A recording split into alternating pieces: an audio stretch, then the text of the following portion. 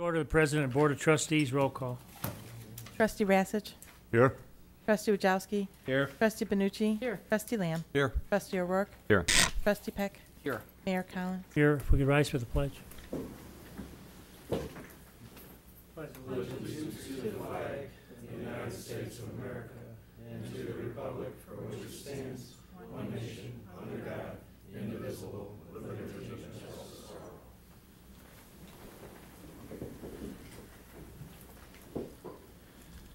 We're seeking a motion to approve the minutes of the special meeting, committee of the whole workshop, and executive session held on July 11th. So moved. Second. Motion's been made and seconded. All in favor? Aye. All opposed? Thank you. That motion carries. Presidential comments? I have none. Trustees' comments? If there are no trustee comments, this would be the time for public comments. If there are no public comments, then we'll proceed with the workshop meeting. First item on the agenda is IMS pavement condition and management. Actually, this evening, we have two items that are related to Public Works, and they're actually directly related to the village's strategic plan. So these are items that the board has talked about, has gotten input from the public too as well, and has taken back and been incorporated as part of the village's strategic plan as a whole.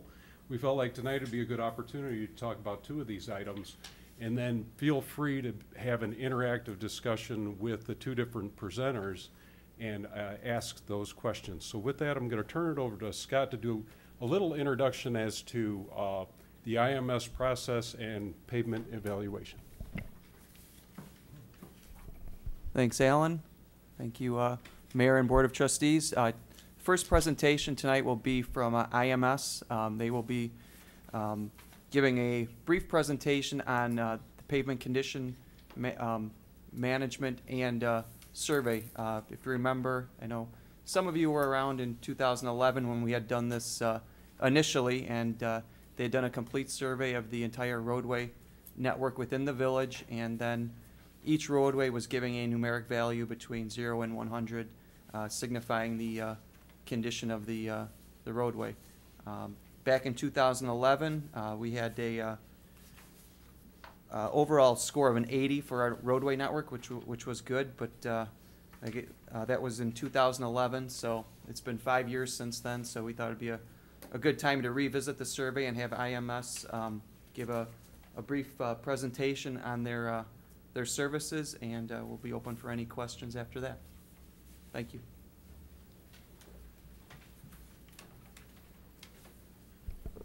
Hi, my name is Don Hart with IMS. I'm here with Dave Butler. Dave is our Chief Pavement Management Engineer and the designated project manager for the project. He was instrumental in the development of the program the first time around for the village. What we thought we'd do tonight is briefly go over the concept of pavement management, sort of an overview of what you had and what pavement management is. And then have Dave talk a little bit about what was done back in 2011 as far as the number of roads and the score, and then finish it up with just a one-slide scope of services that is proposed for this year's update. So with that, just a little bit about IMS for those of you who may not be familiar with us. We're a pavement management specialty. We've been doing this unique type of engineering service for over 40 years. We started in the Chicago metro area. We now work throughout the United States and Canada. So we have a lot of experience here in the Chicago metro area, specifically with the village of Plainfield and surrounding communities. We are a software developer as well as a data collection firm. And if down the road you select to go with an enterprise-wide pavement management system or some other pavement management system, we would be able to help you move the information that you have from the proposed and existing PavePro Manager system to whatever system you may want to go with. We work with all the different systems. We have our own data collection equipment, and we do not only pavement but right-of-way asset management, but we're focused in those areas. with a high priority, 98, 99% of our work for governmental agencies, primarily cities and counties.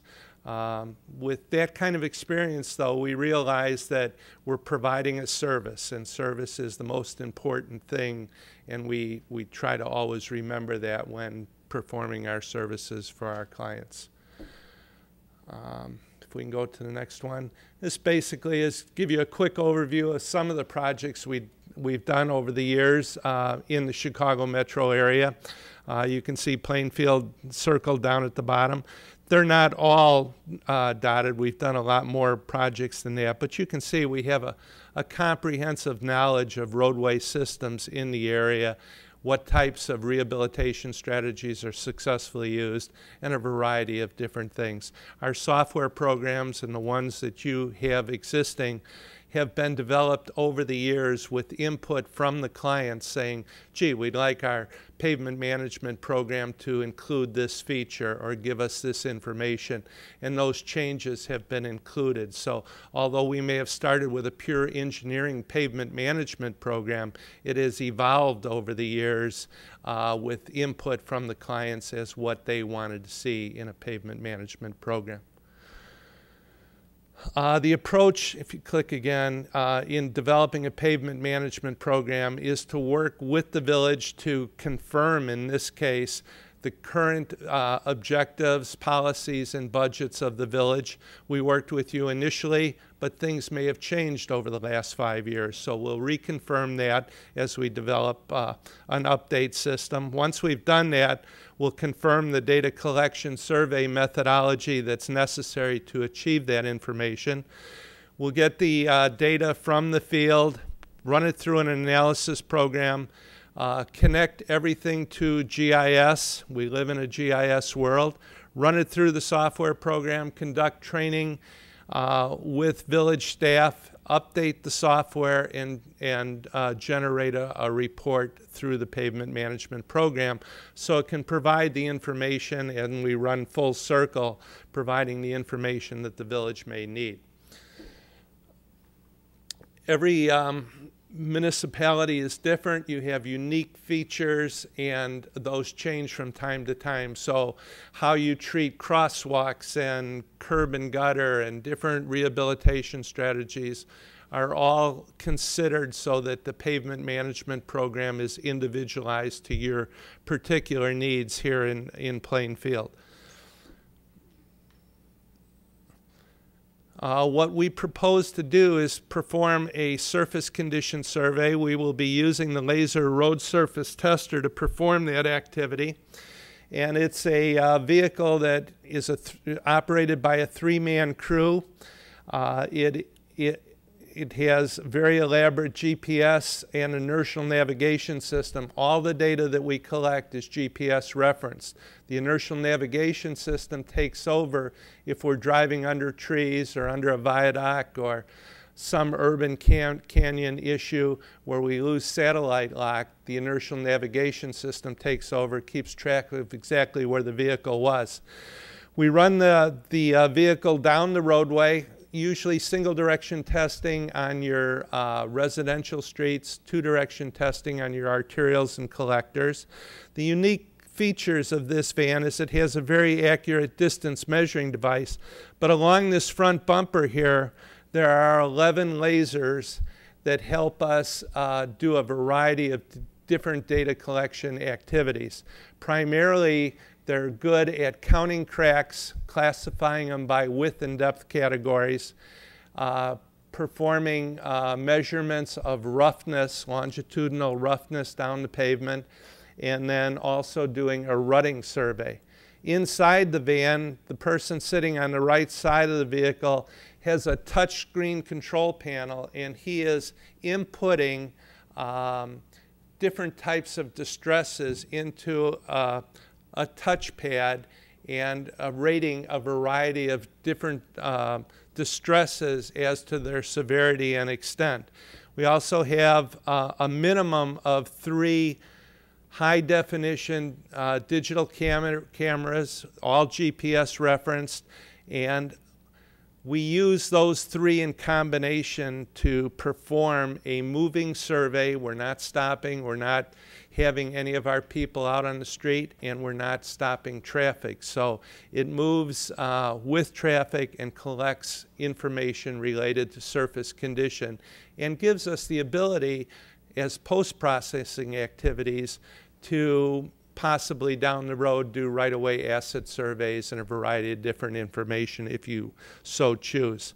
In summary, if you do the next one, you can see that the laser the lasers are used for roughness, rutting, and cracking. It is a continuous survey. We're not using sample units. We will be using the intervals that were used last time around. We summarize data on a block-to-block basis, intersection to intersection. That's usually the type of survey length that you would repair streets on, so it's very useful. And then all that gets linked to the GIS. The three-man crew is not asked to make conclusions. They are just asked to record data. The data then goes in and is analyzed, and we're not asking a single person to say, gee, on a 0 to 10 basis, what is that number? So it's not subjective in that way in any way. And it complies with ASTM standards, D6433 industry standards. The way the laser works, for those of you who may not be familiar with it, it's just a very accurate distance measuring device. There's 11 of them. They operate at measurements at 32,000 times per second. They have a measuring accuracy of 8/1000ths of an inch. And what it does is it shoots a laser beam onto the pavement. It's reflected back into the camera. And through triangulation, it's just a very accurate distance measuring device. Any movement in the vehicle is factored out through the accelerometer. And what this allows us to do is determine the texture of the pavement. And by knowing the texture of the pavement, the lasers can then differentiate what's a crack versus what is texture. So we do macro texture first, then it has the ability, and we're the only ones in the industry that do it, to measure and count cracks, classifying them into width and depth categories. It also measures longitudinal roughness. We convert that into the International Roughness Index, and it measures rutting. So it's all done at a moving operation. It also, through the touch screen and the third person sitting in the right side of the vehicle, allows us to collect a whole variety of distresses.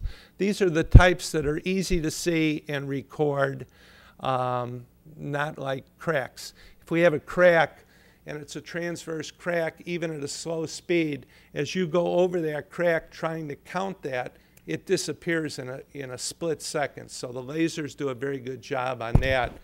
And things we can see and record, we do that through the touchscreen operation.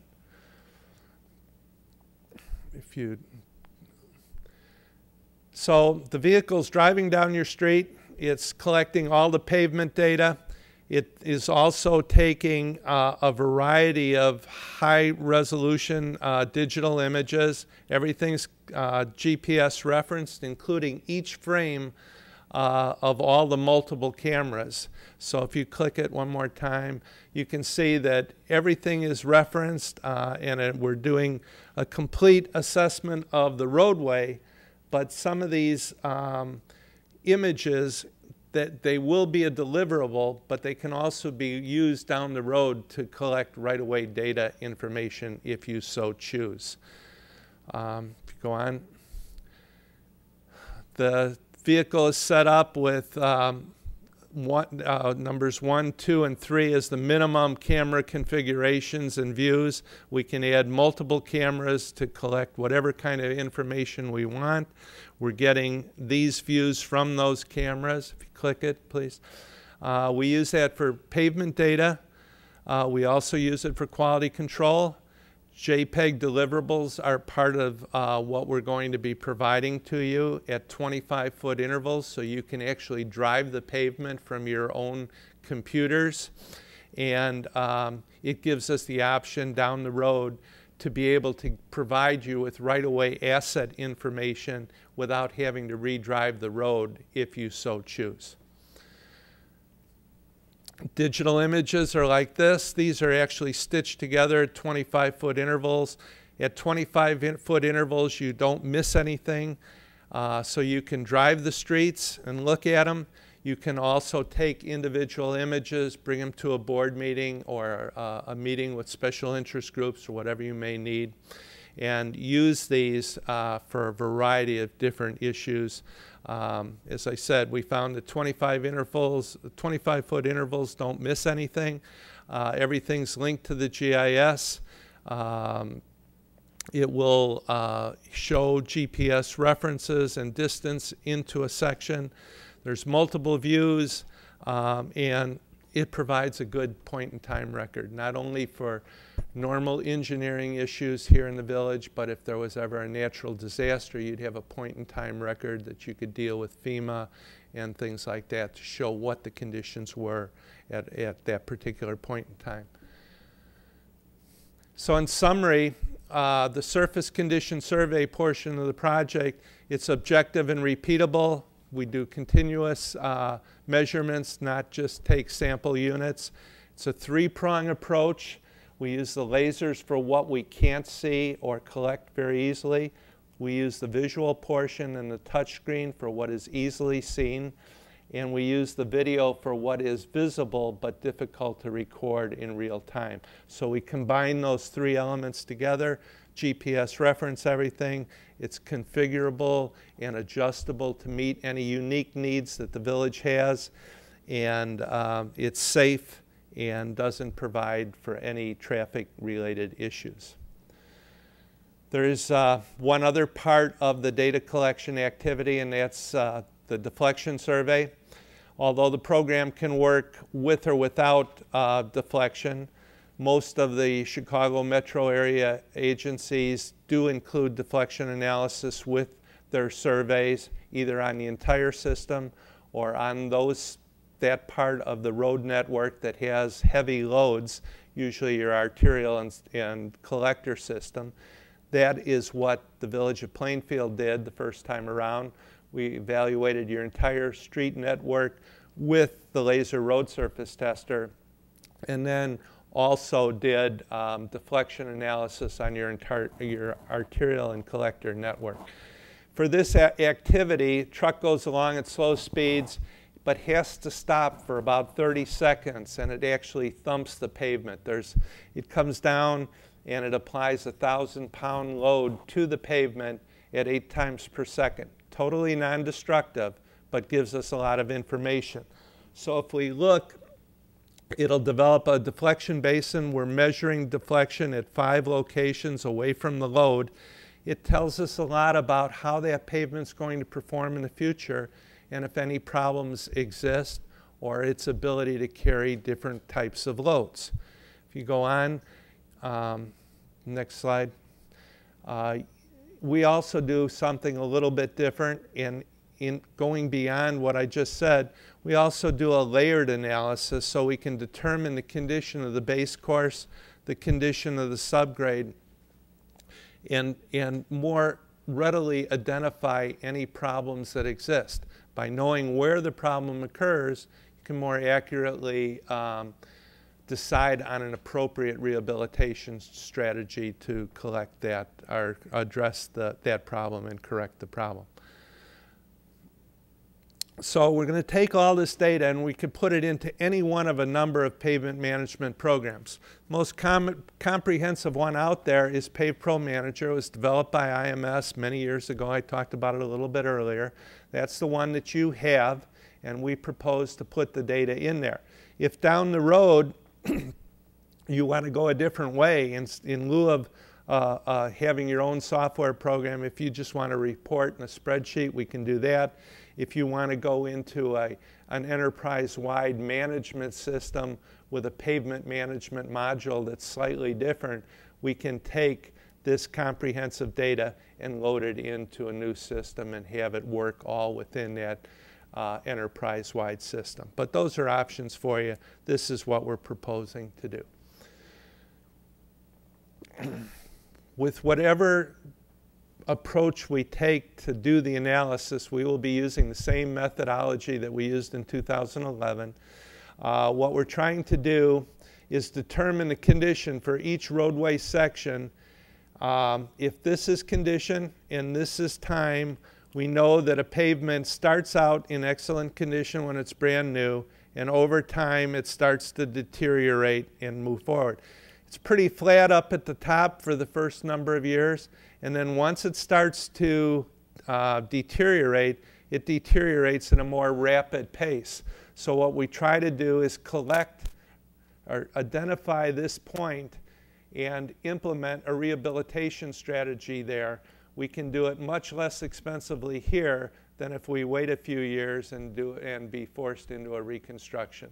So we're trying to optimize the best time and strategy for your decision-making process, save you the money, give you the biggest bang for the buck.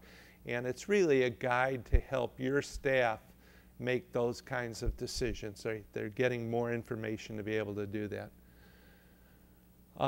And then with that, so if you implement a rehabilitation strategy, maintenance activity, or pavement preservation activity, it goes back up and starts to decline over years, and then when it hits another point, you do a rehabilitation strategy and it continues on like that. But you realize it never gets up to the point that it started at without rebuilding the roadway. So, but it's a good approach to keep a good, useful roadway system. And I think there's just a couple more slides. We will, as part of the deliverable, the analysis and report lets you know what your street inventory is. In other words, what do you have? What condition is it in? How is it going to perform in the future? And then develop a multi-year plan, usually in 5-year intervals, of what to do, when to do it, how much is it going to cost, and where will I be as a result of it, so that you can develop multi-year needs assessments, develop funding strategies to bring it up to different levels, understand quickly and easily that if you had to cut the budget or if you get more money, what the ramifications of that funding change would be. And staff will have more information to provide that because they'll have these tools in place. And it comes up with a variety of different report generations to help you address it. And if there's changes, if the price of asphalt goes up because of oil changes or whatever it may be, you can click in the new numbers and instantly update the program to reflect whatever economic environment or material cost environment we happen to be in at that time.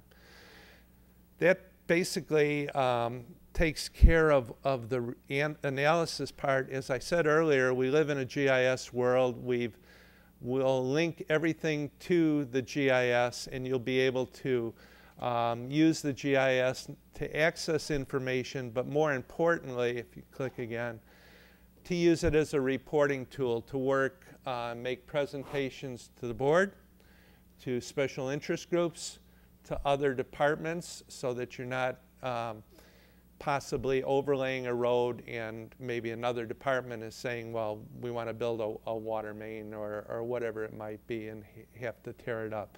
So there's many different uses. You can show the existing condition, what your plans are, your yearly plans, and what you plan to do. There are a variety of different uses within the GIS environment. And then the last couple is we will be delivering right-of-way images for you. That's part of that 25-foot image deliverable, everything GPS reference. What that does is it gives you the ability down the road, if you ever wanted to expand and do ADA ramps or sidewalks or striping or signs or trees, storm inlets, whatever it might be, we can extract that information off the GPS referenced video and not have to go out and redrive your 300-mile network. So it'd be a big cost savings. Doesn't have to be done now, it could be done in the future, but that's one of the benefits of using the RST. There's no additional costs for it, but it gives you options down the road. And what then you could do is just simply point and click on any feature, and if you advance it, it gives you information on whatever one you picked. If you're looking for sign inventories, or if you click it again, maybe sidewalks or ADA ramps, whatever it is, you'd be able to gather that information for different types of inventory and condition assessments. And if you needed a compliance survey where you actually had to know really detailed information on ADA compliance instead of just a general inventory or sidewalk compliance, we can also perform those services now. We didn't have that ability 5 years ago, but we can actually drive the sidewalks and measure all different kinds of information to see if you are in fact compliant with that. So with that, I'd just like to make the close. It's basically we're providing a tool for staff to be able to give them information they need to answer your questions, to come up with the best and most practical rehabilitation activities to maintain your roadway at the highest level within the budgets that are provided. We have a whole bunch of experience to do that, and we're looking to upgrade your system so that you can continually have that ability. So with that, I'd like to turn it over to Dave. He's got 2 slides just to briefly tell you what we did last time around, and we'll show the scope of services.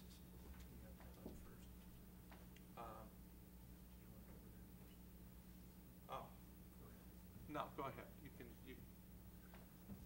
The scope of service is out of sequence. We'll just come back to Okay. that. Well, I can handle it right now.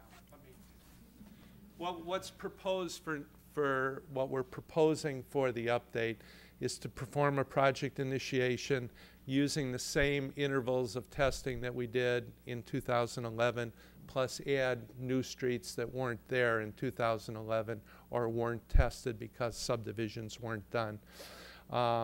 We'll set up the appropriate stationing for your current road network. We'll perform a RST surface condition survey. We'll do deflection testing on your arterials and collectors again. We'll provide GPS reference digital video and digital images.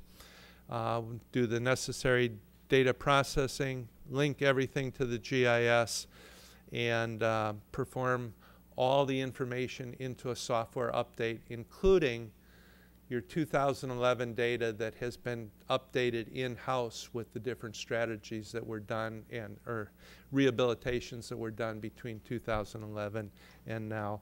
And then put it all into the program, provide on-site training, and go through it, work with staff to generate whatever level of report generation is appropriate to meet the needs of the village. So Dave has just 2 slides. Okay. He can finish up. The testing that was done in 2011, we tested a total of 297 miles in the village, and 13 miles of those were arterial. 24 miles were collector roads. We did most of the arterials and collectors in 2 directions. The local roads comprised 260 miles, and those were done with a single pass of the laser road surface tester. The arterials and collectors, a lot of those were also had deflection testing on them in 2011, so we had that additional structural testing for 50 miles, I believe, of those 260 or of the 297 total. In addition to that, the Village of Plainfield is divided up into a myriad of neighborhoods, and we once we got all the roadway information into the GIS, we were able to again link the neighborhoods to the local roads, so you can filter and order the roads by neighborhood if you so choose. That was kind of a big effort. I didn't realize there were so many neighborhoods in Plainfield. I think there were 83 that we did. You probably have a lot more now. So anyway, that was a kind of an interest. Let's see, the condition of the roadways are, this is the way they were as tested, nearly, as was stated before, nearly an 80 average condition, which is excellent. That's a very good pavement condition score to have on average for a village. A lot of that is due to the fact that you have pretty new streets, and so you probably can't expect to maintain that too long over time unless you have a major effort at rehabilitation. But you can see kind of the distribution from very poor to excellent.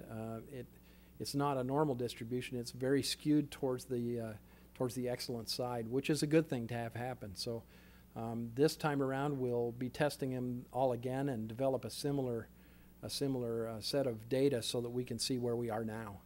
And you'll be able to compare 2011 to 2016 as we go through and do this comparison. So I think that's about all we wanted to show you tonight. With that, next slide just, I think, shows questions. So if there are any questions, we'd be happy to entertain whatever. You have to use a mic though, sir. Okay. Sorry. I had a couple of questions. First, I'd like to say very good presentation, very thorough, and it's a lot of information in there. On the deflection, do you recommend the deflection to be used in the same areas as you had before, or does that last for a number of years? You can prorate the level of the roadway and use the deflection in new areas, or would you recommend doing them in the same ones? I would recommend doing them in the same areas. Okay. The deflection information is probably even more volatile than surface information because things happen. The weather is primarily the biggest concern. That kind of, if you have a wet year and your subgrades and everything are changing, and along with our winters, you all know how it is: cold winter, warm winter, and everything changes, the structure of the pavement. So it's important to test those repeatedly and to be able to get some kind of comparison. I wouldn't depend on deflection data to last more than 5 years. That's hoping a lot. Well, that's the lifespan of the data is about Data's 5? got a shelf life of that's about it. That's about all you can depend on. All right, so if we were to do the deflection again, we couldn't necessarily compare it to the one 5 years ago, right? You just a fresh set of data, and You go can from in there. general, but it's a very general thing because on a specific street, it's not likely that you can get a good comparison. But overall, if you're looking at a whole sector or a large piece of the village, comparing that before and after, yeah, you can probably get some useful information out of that. And I had one for Scott. With the cracks that were counted last time, was that information useful to the village and the strategy we used to resurface the roadways? And Yeah, it was actually very helpful. Part of counting the number of cracks that goes into determining the actual pavement condition index number. So if there were a lot of cracks that they observed on the road, that would have lowered the pavement condition number, and that would have actually increased its prioritization on our 5-year plan as far as a resurfacing or maintenance activity on that roadway. I think the point in time pictures also are very, very helpful. If there was ever, God forbid, another disaster in the area here, to have for insurance companies and the citizens alike would probably be able to get access to that, I would guess, right? We had an interesting experience in Florida.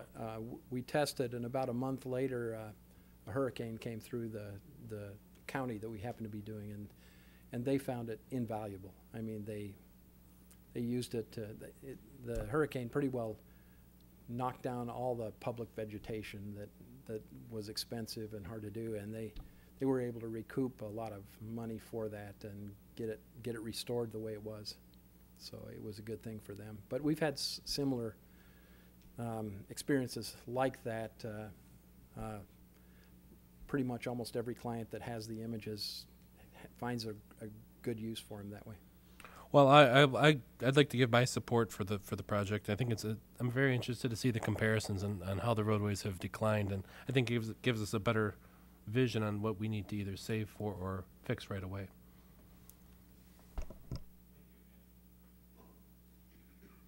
I have a few questions. You got two different techniques, the visual one and the deflection one. Which one weighs more heavily in your computer program to come up with a number, like 79? They're about equal. The deflection has a little bit more weighting than the surface testing, where the deflection is done, but it's about like 65, 30, well, no, it's 60, 40 roughly. So, But they're both very important. That do only a surface condition survey for GASB reporting and different things like that, that they recommend surface condition surveys be updated every 3 years. Used to be 1 or 2 years. But when you're adding deflection, 5 years. They're both important. You use surface only without deflection. The big difference is you have to wait for the problem to come up to the surface to identify it. Deflection allows you to catch it sometimes before it gets to that point where it's allowing additional intrusion of water and, of course, more rapid. And deflection is the only way to get the substrate data, right? That you talked about the layering. right, the surface tester, it can only rate what it can see on the surface, right? Some of the distresses are considered to be indicators of what's happening. You see alligator cracking. That's really when it gets very bad ways usually. That's an indication problem. Few exceptions, but that's generally an indication. There are certain types of surface distresses that are indicators of base problems. And if we don't have deflection, we use those indicators as part of developing. I was around in 2011, so I'm interested in seeing your updates and so on. I'm a big supporter of the deflection. The question is, I guess in my mind, do we do enough of it? It provides, I think, some more in-depth information. Maybe some of our roads, well, the village does a pretty good job of building the roads to a certain substrate. It's what we're above the normal standards, I think, aren't we? So we shouldn't have too big a problem if we, because we are pretty solid. Did we pick up anything last time, the deflection that said our substrates were not what they should have been? There weren't too many areas that were unusual, but there's always that chance out in a subdivision where you might have a softer base, and it may not necessarily mean that the base is bad for a roadway, but other areas are going to have stronger bases, and that helps factor into the number too, as far as well as resurfacing is concerned in the future, to take it into consideration. So we would recommend that be part of this study too as well. One of the things we do is we seal the cracks pretty much every year. Is that beneficial as a general rule from your point of view? Crack sealing is very important. I'm a strong proponent of that, and that's a good thing to do. It keeps the water out of the pavement. Water is the worst enemy of pavement, and if you can keep that out, then you're doing well. Once you can only seal cracks so long. If they get bigger than a certain size, then the sealing does no good after that. So it is something you can do, but it's kind of has limited benefit. So The proposal that we haven't approved it yet, have we? Okay. We're not talking about doing sidewalks, are we? No, at this point, I know it's a new service that's provided, and this is a great provider. I believe at this point for this definitely this season and the coming 1 or 2 seasons, it will continue to use our interns to evaluate the sidewalks and do a walking program also linked into the GIS. They will pick up the sidewalks as far as asset management with the cameras, so we could come back and revisit some areas. So they could actually complement each other. I don't know if we're to the point right now where we're ready to do sidewalk surveys with the ATV vehicle that was provided, but again, that would be at the board's discretion. Our recommendation is to do the roadway pavement evaluation, pick up the other assets that are out there too as well, and then make some decisions from there. Yeah, that makes sense to me as well. I think we definitely have to do the roads, because last time we did it, we ended up putting, what, another $1 million into roads to maintain it, and that's the best way I know how to handle your investment, so I'm anxious to do it. When will this likely to be done, if we approve it? Do it and your approval this fall, early fall. We, although we're Rolling Meadows based, Chicago based, we have crews working throughout the United States and Canada. We will be having a crew come in, do a number of local area projects. We did one earlier this spring. We're going to do another one in another month or so, starting with Lake County, Arlington Heights. There's a number of them. Okay, great. Well, I think it's an important planning tool, so I certainly support it from my point of view. It worked out well last time, and I think it's going to be even better this time. Was the video different than last time? I don't recall. The video is different. It was in standard definition last time.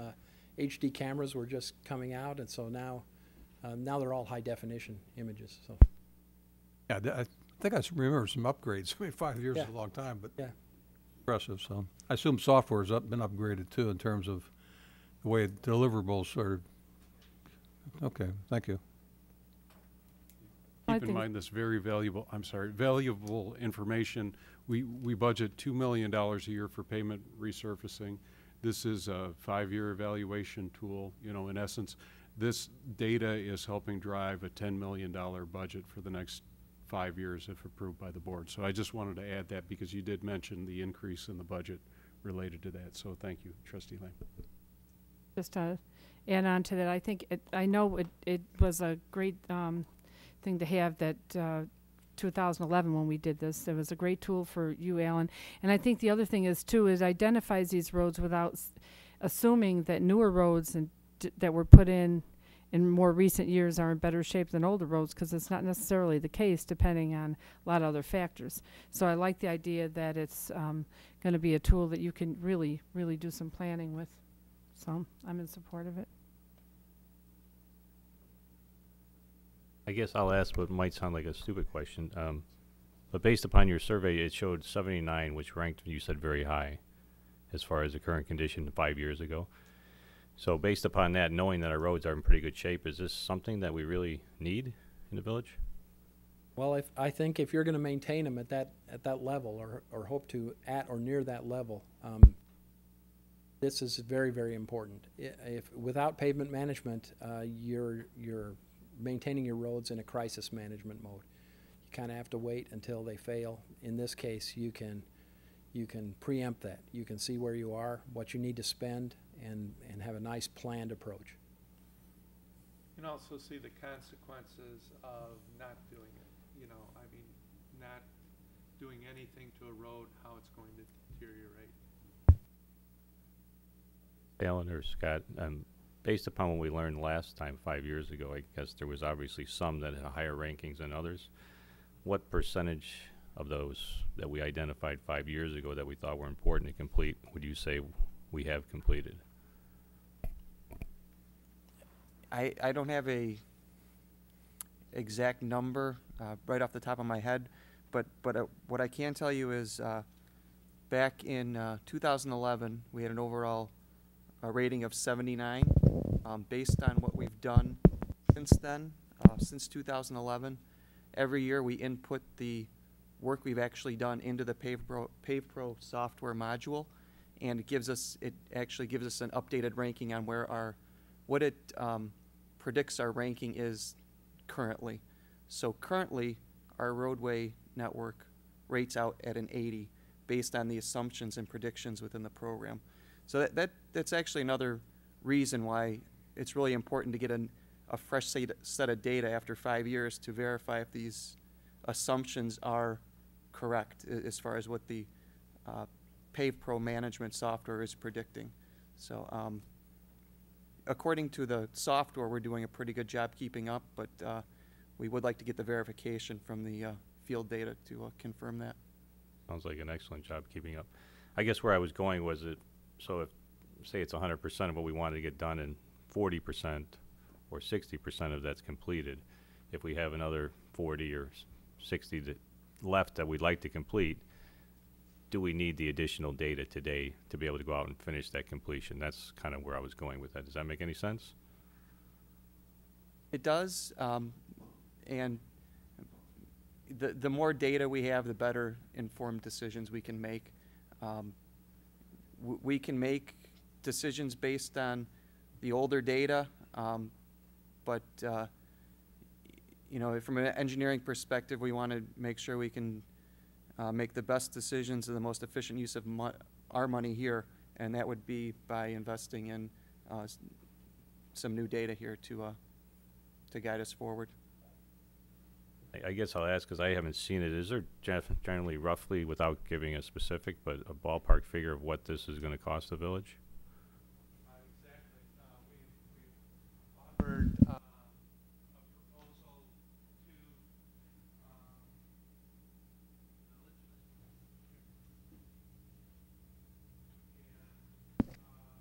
doing what we did last time around with and a collection survey on the arterial right around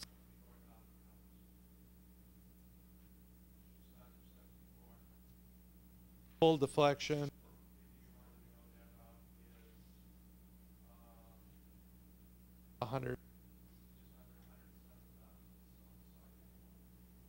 And we did the full deflection last time? No. No? Well, for the level of detail, and since we were a new community, it was around $100,000 if my memory serves correctly. But keep in mind that if you were to go out, since this is such a specialized firm and such a unique firm with the best equipment out there, that if you were to approach Baxter and Woodman, Burke, CMT, any of these consulting firms, they would hire IMS to do that work for you. So, you know, the level of detail, we can always talk about that. It's kind of like buying a car directly from the factory and negotiating what you want as far as options are concerned. We can sit down and talk about that. My estimate is it's going to be somewhere between $70,000 and $120,000 depending on the options that are selected. And we'd talk about that internally, staff-wise, to see, you know, what makes sense to drive our budget for the next, to do a good job to drive our $10 million budget for the next 5 years. So it's a valid question, it really is, but I think that's the ballpark we're in. Is that correct? Last question or comment I guess I had is, I know we mentioned sidewalks and they're not going to be included. I guess I would ask for consideration of maybe including curbs, because I know when we go through the different subdivisions, we're kind of leaving up to the homeowners to necessarily call, and a lot of them don't understand or know that they should do that, so they don't take it upon themselves. And I have an example where I live that some of people called and they knew they got their curbs fixed, the streets were done. There's a number of curbs in the same street even that are just crumbling apart. So it seems to me maybe it would make sense, and again, this is just my thought, if we're going to upgrade our infrastructure with the new pavement and some new curbs, if there's other ones that need to do it, maybe we could just plan on doing all those at the same time, that's all. Thank you. A few comments. I'm not an engineer. I'm not going to pretend to be an engineer.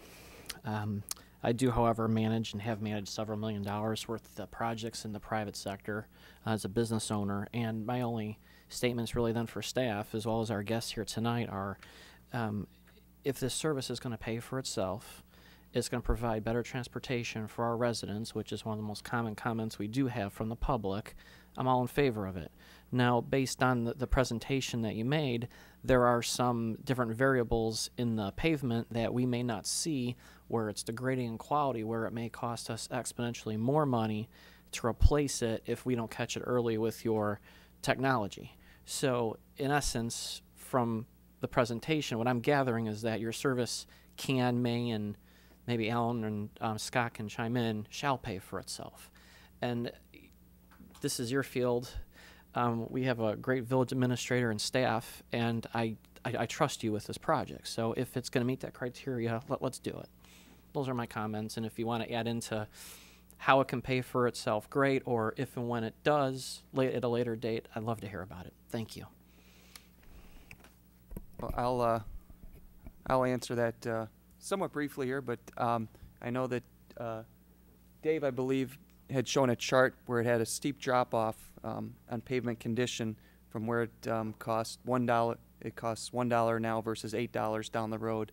Our goal is to catch that pavement in the $1 area before it gets to the $8 area, and if we can do that, and I guess from the last 5 years, I think we've done a pretty good job of catching and identifying the areas that are starting to slide into the fair to poor area, and if we can catch those before they get too bad and resurface them versus rebuild or reconstruct them, I think the service does pay for itself. Sold. Thank you. And I did want to add one more thing. This pavement condition survey is also motor fuel tax eligible, so we could utilize motor fuel tax funds to pay for this service. Thank you both for your expertise, and our guests as well for coming here tonight and providing the information for the board and the public. Thank you. Are there any other comments? But Ms. Pleckham, how does this help you with the planning for the next couple of years? Is this invaluable to you, this kind of service? Well, I'm glad you asked. When we had this in 2011, I think actually the number was $3 to $4 million a year that they recommended that we put towards the roadway improvement. So staff got back and recommended what we felt we could afford, for lack of a better term. And then from that point, based on the condition of the road, Alan and his crew determined which roads make the most sense. The other part of this is, the good news is that we're at 79, but the bad news is that we're at 79. So these newer roads are going to become older at the same time. So some of those resurfacing efforts need to happen maybe a little more in advance once we get those roads that aren't so good. And also, my opinion is that some of the roadways deteriorate at different levels based on what Trustee Benucci had mentioned, the traffic volume and the weight of the cars on the roads and things of that nature, and also the weather conditions. So having it refreshed every 5 years makes a lot of sense. And also because we have such a large group of good roads, we probably need to keep a little more on task as to which ones may be failing sooner, trying to stagger some of those costs along each fiscal year so we can better update those roadway systems. So yeah, it does help. Thank you. Any other questions? I don't have a question, but I have just a minor comment. It's obvious, I'm not for vain repetition, I'm not going to repeat your program, but you know, the real strength of this particular program is visual inspection is not very penetrating, and it's not meant to be anything other than that. I think what you had mentioned earlier, pavement management versus crisis management, I think this particular board and our administration works on management, not crisis management.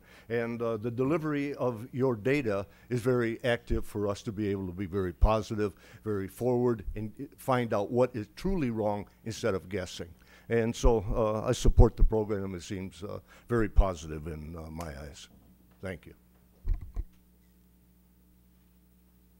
There aren't any other questions or comments. Mr. Persons, I think you're planning on bringing this forward possibly as early as Monday, depending on... As early as Monday.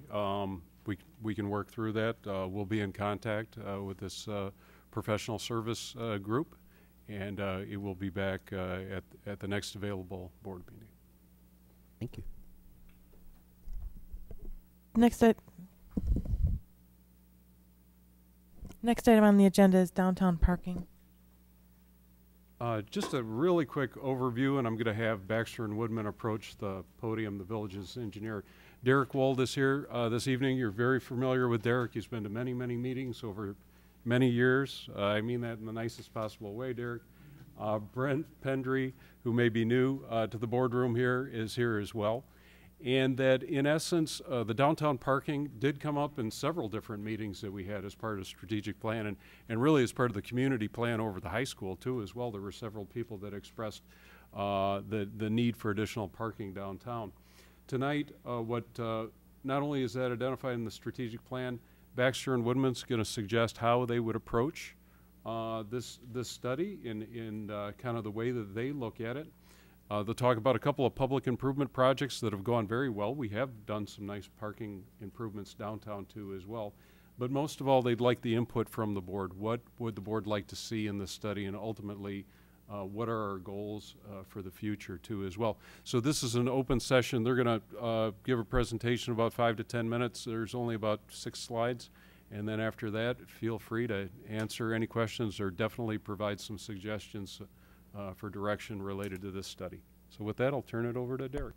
Good evening. Thanks, Alan. We do have a brief presentation tonight on a parking study for the village downtown area. We're going to describe what goes into that study, present some examples of projects that have been completed in the village, but really look for your input tonight on what you'd like to see out of the study. As Alan mentioned, the strategic plan noted as an action item to improve parking access for people visiting downtown businesses and restaurants. And the goals and objectives for 2016-2017 fiscal year were to, 1, conduct a comprehensive survey identifying parking utilization, and Brent here with me tonight will talk about that. Complete a report summarizing the parking data that's collected. Will generate a lot of information why we're doing the survey. And then finally, develop cost estimates for future parking improvement, and that's where we'll look for some input as well on what type of parking improvements and costs. And then again, the local input was that there's a desire for additional parking in the downtown area. So with that, I'll turn it over to Brent to give the rest of the presentation. Thank you. This slide shows the general downtown area currently perceived to have the highest demand for parking. Go to the next slide. As part of our study, we'd be looking at the parking inventory. So we'd be inventorying all of the existing parking spaces downtown, including both off-street and on-street locations, and then categorizing them by public or private use. To complete the parking utilization, we'll need to survey, complete a field survey to determine the number of parking spaces being utilized. This field survey would be completed every hour over the course of 12 hours, presumably 9 a.m. to 9 p.m. for 7 days. The results of this survey would then be compiled to determine the parking utilization rates. Both the existing parking conditions and the parking utilization would then be summarized in a technical memorandum. As far as the potential parking improvements, we would develop a parking concept for several locations chosen by the village. As part of these concepts, we would prepare a planning level estimate of construction cost, consider any major drainage considerations, and approximate the number of potential parking spaces.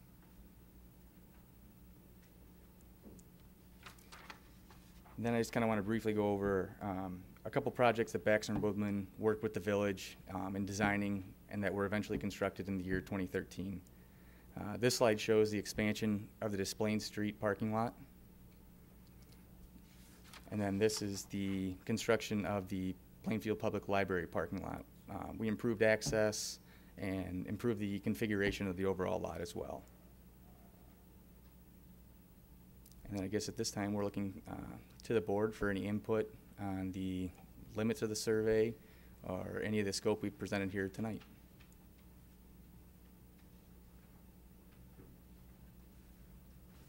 I have a couple comments, and this may be, the answer may come partially from staff as well as coordinate with you. we have different site plan reviews that we approve in the downtown area that many times different parking areas, whether they're public or private, are attached to those site plan reviews. So what I would be interested in is if this can be included in this, those site plan reviews and those parking lots that are in those parking spaces that are attached. I'd like to be able to see what can go and what can't go if we are looking at making changes downtown. And maybe this question then moves over to staff. What is to stop a private property owner from developing land that is currently holding on to parking spots that we based our site plan reviews and approved in the past on those spots? All very good questions. Actually, when we were having these conversations with Baxter and Woodman, we looked at it as well from the point of view that the trolley barn is coming online. There is the new restaurant going in at Illinois and Lockport Street, the steakhouse, and also just other various potential changes. What would those potential demands and changes look like and its impact on the area? So the question you're asking, we kind of asked it in a slightly different way, but exactly to your point, which is, you know, as the downtown continues to develop into a entertainment center the way that it is, how do we and where do we find the demand for parking? So that's all something that I'll turn it over to Derek to kind of explain how that would work out, besides doing the inventory alone. Yeah, exactly. We would work with staff, and actually we did work with the planning department with Jonathan on kind of scoping out this project. So we would be in close collaboration with them on exactly what potential developments would be coming in or been talked about in town and how they might impact some of the recommendations we're making. So I think it would just be a close collaboration between us and staff to, once we get the parking utilization rates now, look at potential developments that we're aware of and make sure those are incorporated into whatever recommendations we make. It's a good comment. Thank you. Yeah, it's clear that this is not a shopping mall with a big parking lot. We've got a downtown which is very valuable. People are used to walking some distance in a parking lot to get to a big box type store. We probably need to take a look at the spaces we have, how far they are from, say, Lockport Street, maybe use that as a benchmark. How many within 500 feet of downtown or whatever. And look at that, because it's a unique situation. I think we want to maintain our downtown, historic downtown. It's unique. People love to come to it. They're not used to walking, because usually you go someplace, you got out your car and you can see where you're going. Well, here they got to get around the corner and maybe get to where they're going. So more information you can provide on that, distances and so on for the parking area would help. The other thing I would mention is the cruise night. Write-ups suggest you don't do cruise night because it takes away some of the parking places. Well, an awful lot of people show up for cruise night. Where the heck are they parking? They don't mind walking from wherever they're parking. I think some of them are parking over here on the riverfront property. And so let's document that too, because that may give us some clues of what people are willing to do if they really want to get someplace. So, but I think the study would be very useful. We've needed some good hard data. The last study was done 8-9 years ago, maybe. Look at Michael Lambert, but it's done quite a while ago. So this would be very useful to have. Let's put some realism into it. Let's see what we can do. Yeah, so yeah, the last study was almost 10 years ago, and I think the cruise nights is a good comment. I don't know that we'd be able to get the video recording that we're going to have just because of the mobility down there. We'll do our best on that part of it, but I definitely think it does need to be covered, you're right, during that time period because there is heavy use. It's a good comment. Yeah. I think one of the things, and I know this is just in the beginning planning stages, but in our report here that you provided, there were a couple of mentions of some areas that were something like going by Vista Lane over there, and even though there's a little park, the electric park is there, I don't know how parking and like that type of so much of a residential would be welcomed by the people that live there, because all of a sudden you're on this quiet street and then, you know, everyone's there parked. And so things like that, I think, are going to have a great impact as well. We have to be cognizant of the homeowners that are around as well as trying to find the parking. So it's going to be a difficult balance to try to find some things. But I think there's some ways that we can work through this, and to the trustees' point that possibly working with some of the people that own the private lots or whatever might be more willing to, you know, work with the village on that.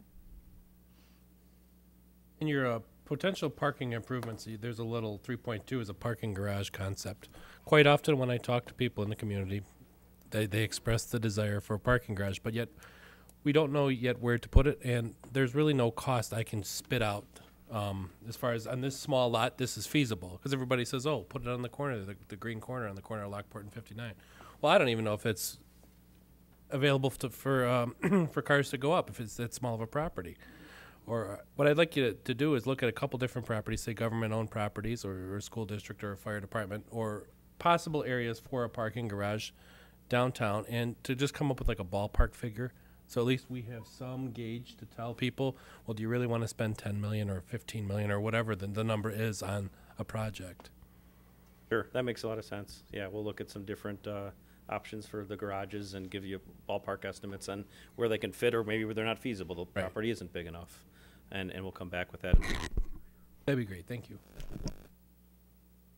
You know, Derek, I think it's really important in this particular study, and anything that the village board does, that we have to take the stakeholders into consideration. Anybody who owns property down in our village of Plainfield, residential or business, if someone lives there and they have an interest, I think we have to have an outreach where we hear from everyone, not just the village board. And I would think that would be a strong consideration, not only for us, but also for you to take that into consideration. Thank you. Guess I'll ask again. I don't see a price. What's your cost for doing this? Want me to take that, Alan? Well, I think it really depends on the comments from the board this evening too, as well. This is, we can approach it as a time and material type estimate related to the work. I know that Baxter has some ideas of how long it would take to staff to evaluate the parking 7 days a week for most of the day. I know the intent in the summer, Baxter and Woodman, they hire interns, college interns, and it reduces the cost. So that was the idea. So a cost for an intern would be considerably less than one of the engineering individuals. But just like the question on the related to the parking garage, we don't currently have a location in mind, but I think it's important for the board to know for future budgeting the magnitude of scale related to that too as well. So tonight we'll gather the information from the board. We can come up with a round number as far as an estimate, but it's probably going to be more leaning towards time and material at the regular rate that's charged by the village engineer. I'll take any feedback related to that too as well. I guess one of the big reasons I was asking is I think, you know, part of this indicates that the business owners downtown think they need it. I don't know if there's anybody on this board that would say more parking wouldn't be a better thing. I don't know that what I'm concerned about is we're going to spend money to tell us things maybe we already know. In other words, we could always use more parking. The question, I think the bigger question comes where and how do we pay for it? And I don't know if necessarily this survey is going to address those issues. If it is, great, but otherwise my feeling is kind of, can we save the money from the survey and focus more on how and where? That's my thought. I think the intent of the survey is to, first of all, answer the question of how much. I think right now it's just really hard to determine how many additional spots are needed. So I think the first thing is to come with some recommendations on maybe levels of additional service that are provided with parking. And then from that point, we can say the size and how much. So I guess to answer your question, I think that is a big part of it is to determine where they could go and how much it would cost. But I think the first thing is just how many spots are we providing, and maybe different levels of service would be the way to do that. Will you give me a ballpark number? For the study? Yeah. Yeah, it's about 400 hours of work to do the parking count. So that's the 12 hours a day for 7 days a week. So that's roughly in the ballpark of $30,000, $35,000. And then depending on what we include in the actual analysis, it's probably in the $15,000 to $20,000 ballpark, so plus or minus $50,000. Thank you. You know, oftentimes we use cost and savings as a prerequisite for an action. Often, you know, what I think of, I have recently spoken with a number of individuals who want to invest in the village of Plainfield. And you know, one of the very first questions is, if I do buy something downtown, if I do build and invest here, where are people going to park? And you know, the answer is, I don't know. They park on the street. The idea is for us to have a plan, an obvious plan, because if you don't know where we're going without a plan, you're really going to flounder. And I think it's, you know, I think it's very valuable for us to know what direction we're going to go. And cost, I know it's a valuable situation. We always try and minimize the governmental expenses on our taxpayers, but you still have to have a plan. I wouldn't build a building without an architect. I wouldn't do professional work without professional opinions. And what I'm saying is we need professional opinions to give us direction. We can't simply stand there and say, well, I think we ought to. Get some good opinion and act on it. Take the data and work on it. Thank you. One of the things we're trying to get is actual real data as to how much of the parking is utilized. We're talking about doing it every hour, you know, for a 12-hour period or whatever it is. We've done studies in the past, and I've heard a number of them, and the parking has not been that heavily utilized. There's always been empty spaces. Well, I think we're going to document that more precisely. Instead of having opinions around it, we'll actually have some facts and a very systematic way to collect the information. You're doing it for a full week, captures a lot of stuff. It's not going to be typical of every week in the year, but it's certainly a good starting point. It's something we've not had before. We count the total number of spaces and we say, I don't think it's been that full very often. Well, you know, how meaningful is that? Let's get some solid data, and it's worth having a starting point. I think that's what we're talking about. To go on what Trustee Rasich had said, I agree 100%. And what I would like to see happen as we follow through with this process is that not one person in this room can say, after this process is done, here's what we did with the study. It's in a file cabinet. That's not the answer that we're going to be able to give to anybody. I would love to see different action items, decisions that we can make as the board, ones that we can involve the public on, as another trustee had mentioned, and be able to say, here's what we did with the 50,000 what have you taxpayer dollars that we spent on this study. Here's the decisions we made, here's the options we had, we involved the community, and here's where we went with it.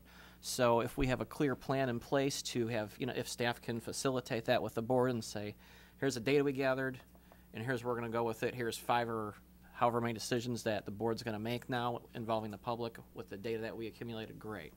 If that cannot be done, if it's going to be a study that's going to go in the file cabinet, that's not something I would be in favor of, but that's not the direction it looks like it's going to go. And I'm definitely in favor of taking this and looking and seeing what is going on with parking and what different improvements we can make and approximate pricing, so we can tell the public then what our options are with different parking infrastructure upgrades, as another trustee had mentioned as well, because that has been a common question at different public meetings.